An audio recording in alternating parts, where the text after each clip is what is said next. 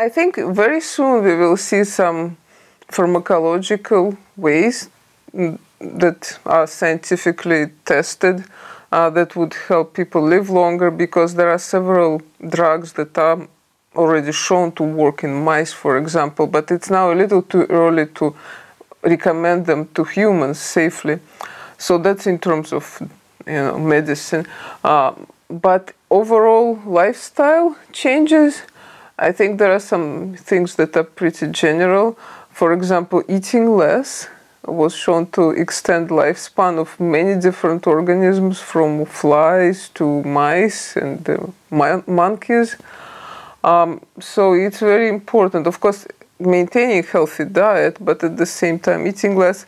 And what's even more interesting, there are studies where animals were not just held on a reduced food, but they were fed, let's say, every other day. So imagine like you skip lunch because you're working too hard, and then you go hungry for a few hours. So this may be beneficial, actually, as good as reducing food intake altogether, and maybe less painful, because it's not that you're always hungry, you're just hungry, for a day, and then you can eat. So this regimen actually was applied to mice. They were fed every other day, and they lived about 20% longer. It's quite remarkable. So this is one way, occasionally if you skip your meal, don't overeat. Then eating a lot of fruits and vegetables, this is so important. We don't yet understand all those chemical combinations that are in fruits, like blueberries, for example, raspberries and other tasty things. But they actually were shown to extend the lifespan of worms, for example, or some simple organisms.